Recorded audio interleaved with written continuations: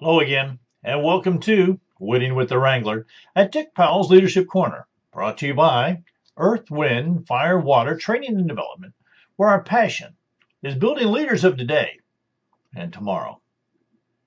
The information on today's program was gathered from many different places and people. If you hear yourself in our conversation, it's not all about you. For speaking appearances, support, and just to get a hold of us, just give us a call, 727-422-1833, or send me an email, dick@ewfw.org, or, just go to the website and click on there and send us something. It's at ewfw.org. Now, today's program, we're going to be talking about something that I originally read in Napoleon Hill's Think and Grow Rich. If you remember your part that if you've ever read that book, there was a big section on masterminds and mastermind groups and the need for sharing that information. But this is what Napoleon Hill said about that. He said, the coordination of knowledge and the effort of two or more people who work towards a definite purpose in the spirit of harmony. And that was his definition of a mastermind group. Now, I'm going to take this a little further and really put it in some different words for you because I believe it's so important that you hear these things. Now, a mastermind is a small group of individuals who come together for the purpose of supporting each other in reaching their goals. Did you hear that? The mastermind format is unique in that it uses small groups to explore and discover the ideas in a specific book or an author or something that's going on in their business. Now, according to Wikipedia, which we all kind of enjoy, a mastermind group is a peer-to-peer mentoring concept used to help members solve their problems with input and advice from the other group members. Think how important that would be as if you didn't have to do it all on your own and you didn't have to learn everything yourself. Now, the concept, of course, we are talking about was coined in 1925, just a few years ago, by author Napoleon Hill in his book, The Law of Success, and described in more detail in his 1937 book, Think and Grow Rich, which I made mention to at the beginning. It seems that this Think and Grow Rich comes out every once in a while and people get real excited about it. They've never seen or heard of it before. I can't find an entrepreneurial mind that I have met personally that hasn't read it and reread it. And it's funny, in our mastermind group that I belong to, that we refer back to it all the time. Why? Well, because it makes sense to do ongoing continuous learning and share with one another of how we can help each other achieve our goals. Now, masterminds are for anyone and everyone who want to grow. Do you get that? Masterminds are for anyone who wants to grow. They may consist of people from established groups, teams, and organizations, or they consist of strangers who are willing to come together and support one another in their personal and professional growth journeys. I'd also like to mention at this time Andrew Carnegie attributed to his entire fortune and success to this kinds of mastermind groups. He said, and so many have many others. Some of those examples, the Inklings, mastermind groups was the informal literary discussion group associated with the University of Oxford, England, for nearly 2 decades before early 1930s and late 1949. Members included likes of C.S. Lewis, author of the Chronicles of Narnia, J.R.R. Tolkien, author of The Hobbit and The Lord of the Rings. So I want you to think about when someone says, would you like to join a mastermind group? How important it could be to you for your business as well as your personal. Now, there's some questions that go along with this, and we're going to cover them, okay? One of the questions that comes up quite frequently says, how often and for how long should a mastermind group meet? Well, masterminds can be conducted anywhere that the team members are comfortable discussing their lives. Now, I'm going to caution you that this needs to be someplace that is not out in the open. It's not out in public.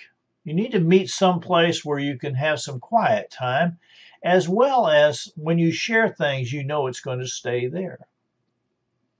Now, it's recommended that you meet weekly at a predetermined time and date and a place. Okay, so while most mastermind sessions go for between 60 and 90 minutes, this too is a flexible time. You need to adjust it based on the needs of your individual group and the size of your group. Nevertheless, it's important to designate a certain duration for each meeting. So then the people know what their time allotment is. And that says that you appreciate their time and they appreciate yours. And you see, that's a part of building this separate mind, this mind that's going to help one another. Now, I'm often asking, hey, Dick, I know that you lead a lot of these mastermind groups, and I don't lead a lot of them anymore. I only have one or two left. But I want to put this to you. The question is, who leads the mastermind group? Well, masterminds are normally facilitated by a team member who assumes responsibility for structuring the group and guiding the group discussion. Smaller teams can alternate facilitating responsibilities in the term of the leader's desired. I find that when your group gets more than 6 or 8, that this can really start to get unwieldy. But I have worked in mastermind groups where we have had large groups where there's 25 or 50, and we've had to really break them up into smaller groups to make them work. The fun part was bringing back the people who were the moderators in those smaller groups and putting them together and sharing those ideas. You see, we're still working on one thing, and that's helping one another. So we work on one goal at a time. So think about that. But you know what? This is really important piece. So let's go over the process, okay? Now, if you're, of course, riding along in your car and you can't really take some notes, maybe you can play this back later. But let's look at the process from a different standpoint, that you actually have pen in hand and you're ready to take some notes. The process starts out this way. First of all, there needs to be an accountability check.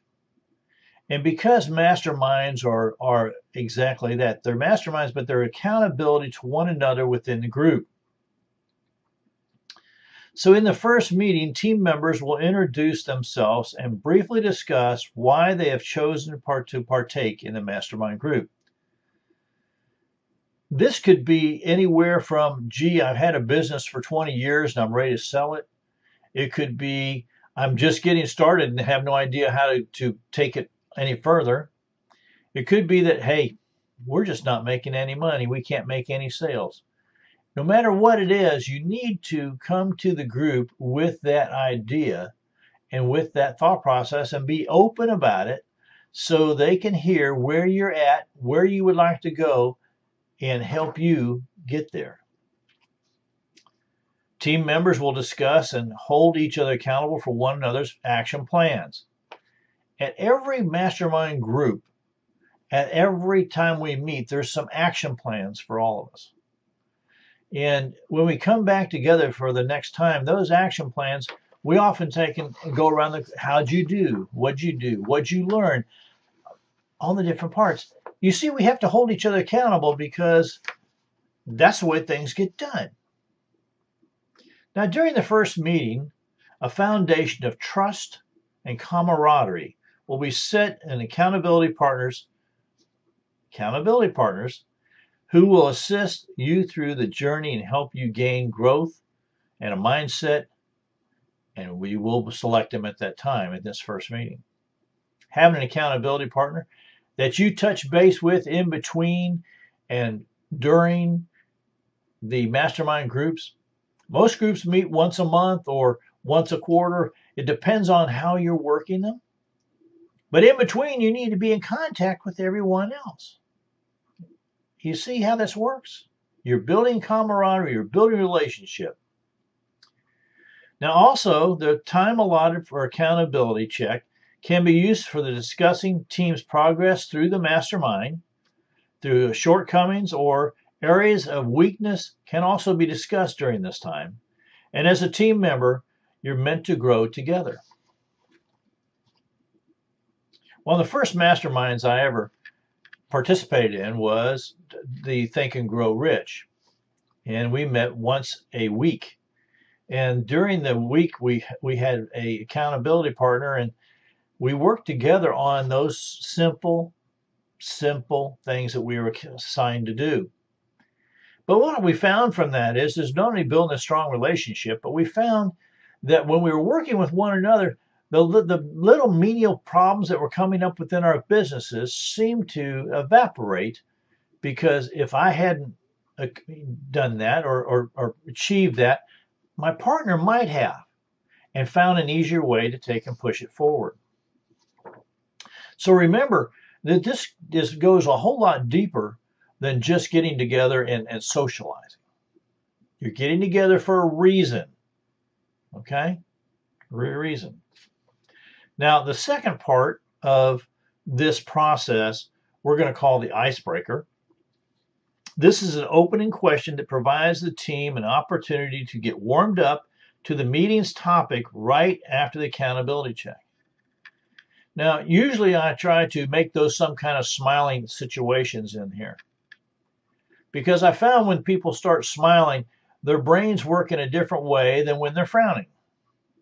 In an accountability group, when you've just talked about accountability, might be some things that didn't get done, or some things that were overlooked, or maybe somebody just didn't do anything. And that might cause that frown. So in this opening, it needs to address the thing that you're going to work on in a different manner. So if you're the moderator, remember how to do that. Now, during that time with the icebreaker, it says this will be the time of open discussion. Okay, open discussion, and all team members will have the chance to offer their thoughts on the icebreaker question. That's good, because you can start to figure out how people are right then and there. Maybe they're having a bad week. Maybe they had a bad day. Maybe something happened, and you can figure out where everyone is at that particular time. Now, depending on the time you have available, you may decide to set a time limit for each response, but you may also decide to run an organic group. I have found that the organic group where there's no time limits, sometimes as a moderator, you've got to rein somebody in. You've got to bring them back to normal and bring them back to earth, and let them know that, hey, we've got 4 other people that need to speak what they want to say. Be exact, be succinct. Let's get going. And whatever guidelines your group decides upon, it is always best to make sure that the entire team is engaged and actively participating. There again, the people who are monitoring these, if you're leading one, you need to kind of make sure if someone's not participating, you need to find out why. Sometimes I would wait until after the meeting to find that answer. Especially, it was usually some simple thing as they were having a bad day or something tragic happened, and they didn't want to share it right then with the group. Make sure if you're the moderator, you know what's going on. Now, the next piece is the round table topics. Okay. This component consists of several questions designed to generate awareness and understanding through inquiry and team dialogue. So it might be that this question is going to be about the thing you're going to work on that time that you're going to be together at this mastermind. You understand? Let's just say that somebody sent an email to the group and said, hey, I'm just struggling with my employees coming to work on time. Can we do that? Can we run that by the mastermind group? So the question would be about that. Now, some of these questions are posed by the person who is the moderator. Some of the questions can become from the team. And that's why the connection, as you're getting ready to go to your next mastermind, those questions or things that need to happen need to go to the moderator or facilitator, whichever you want to call them. And that way they can get that questions in there and get the dialogue started at the appropriate time. So I do hope you're seeing how this all works. Now, also at the roundtable time, I want you to know that this is an open discussion led by the team leader, moderator, facilitator, whichever you want to call them, and everyone should participate during the roundtable discussions. It's during this time that the best ideas will most probably be shared and growth will occur. Now, I'm going to encourage you during those times to not only to be able to speak your mind, but take some good notes. You never know those notes. It's funny. I've talked to several different people, and this happened to myself and my wife. We designed our very best company on a napkin when we were out talking at one of these mastermind groups. Think about it. Now, massive steps of action. Remember I told you there need to be at every time you have a meeting, you have an action plan that people are going to go away with actually putting something together into their life. You see, I truly believe it's important to end each session with a personal call to action. I also truly believe that it's essential to know that it's up to you to take the action, and sometimes massive action is necessary. Now, here's the key here, ladies and gentlemen. Only you can choose to take the action that is necessary to accomplish the goal. But if you don't have a call to action, then why would you want to go to a mastermind? If you don't have a reason to be there and put in the time and the effort, why would you spend the time and possibly spend some money? A lot of times these masterminds are facilitated by people who are there to do that and bring people together in different businesses and whatnot to build their companies and reach their goals. And sometimes there is a cost that goes along with it.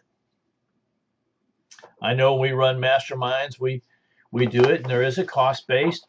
And that's because we bring all those type of pieces and connect everyone together. There's a lot more that the facilitator does, believe me. For the next thing, I want to encourage all of you. I want you to encourage yourself, encourage the other people.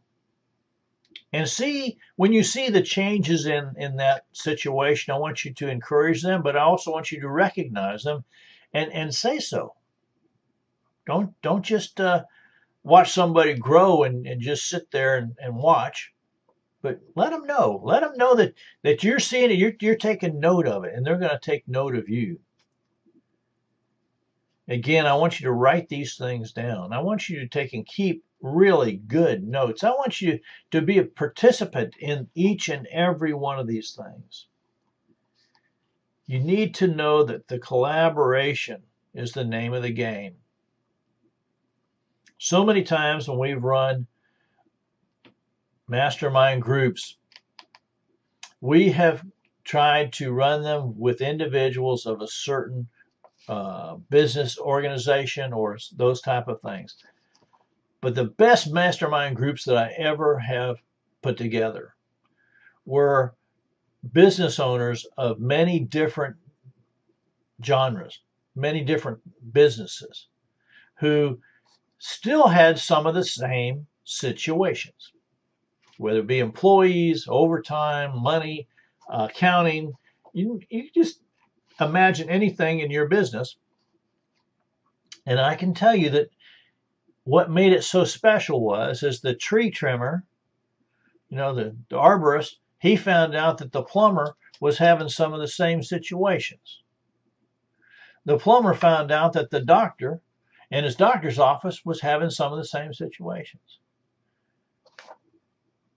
The lady that worked in the cafeteria at a school found out that she had some of the same situations as the doctor did. That's what makes these so very powerful. The opportunity, though, is all about you. If you join a mastermind group, you need to know that you have to be part of it. You have to be there. You can't just show up and hope everything works out. You see, you're part of something bigger at the mastermind group. And that is always going to be a situation for you.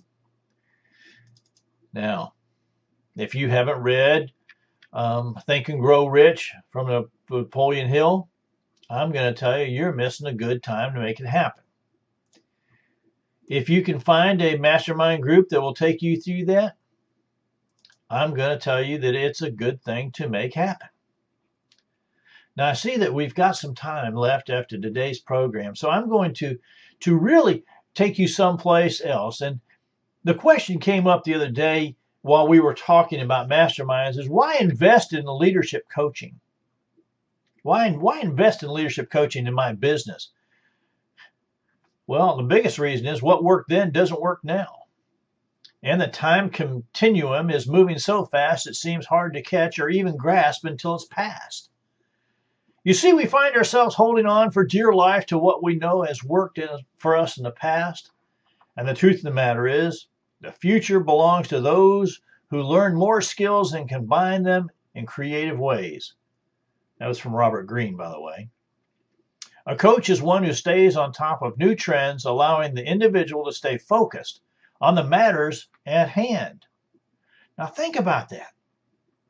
Now there's some ways that this can happen, of course, and one of them is what we call OJT. Now I bet some of you actually had survived OJT in your lifetime, on the job training. And you know what? On the job training is not fast enough to replace what is being lost.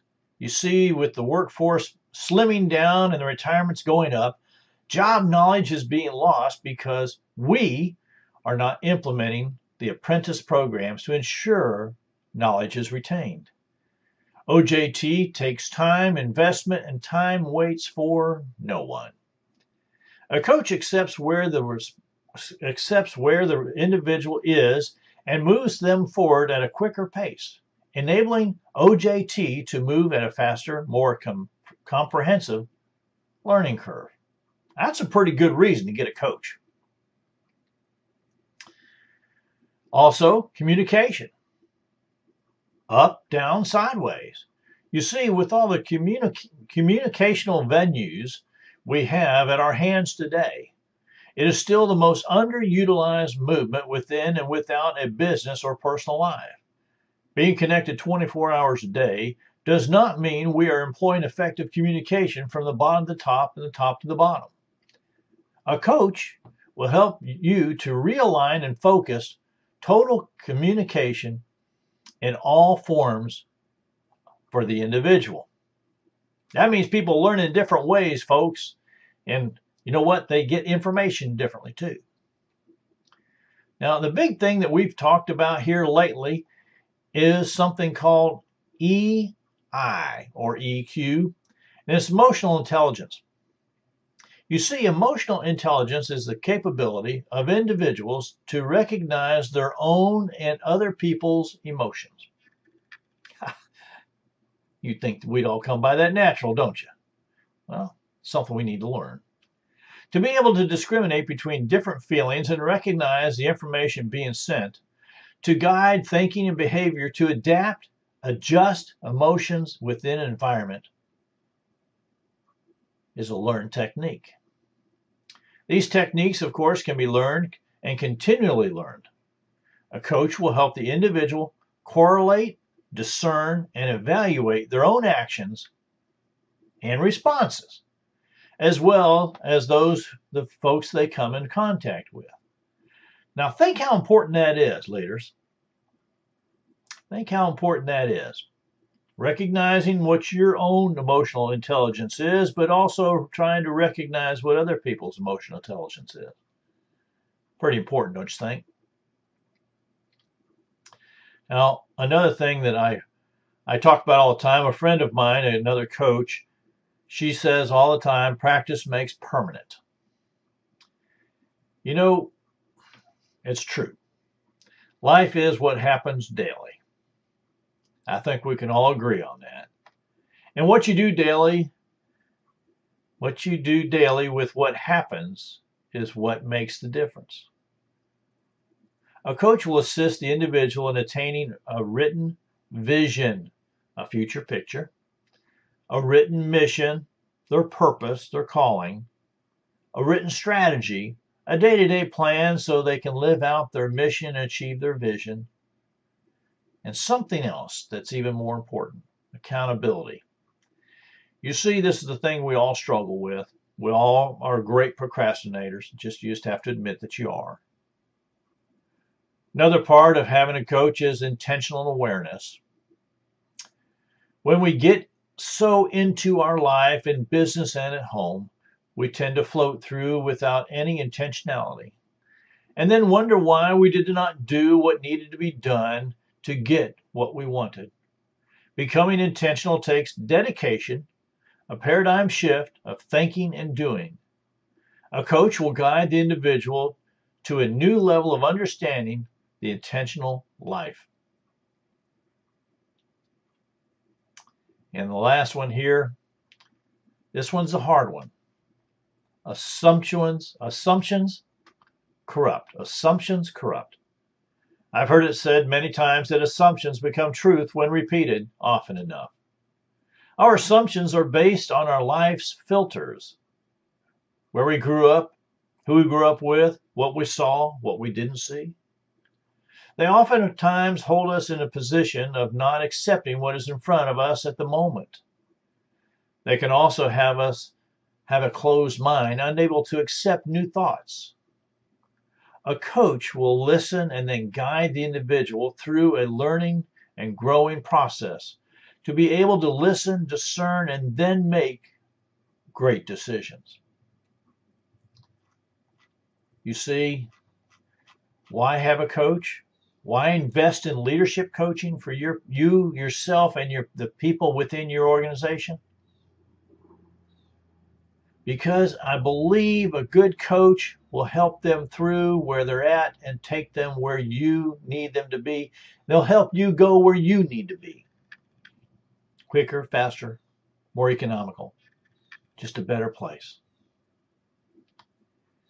OJT, it's just not fast enough. But a coach accepts where the individual is and moves them forward at a quicker pace, enabling the OJT to move at a faster, more comprehensive learning curve. Communication. A coach will help to realign and focus total communication in all forms for each individual. Emotional intelligence. A coach will help the individual collate, discern, and evaluate their own actions and responses, as well as everyone they come in contact with. Practice makes purpose, permanent, vision, mission, strategy, accountability.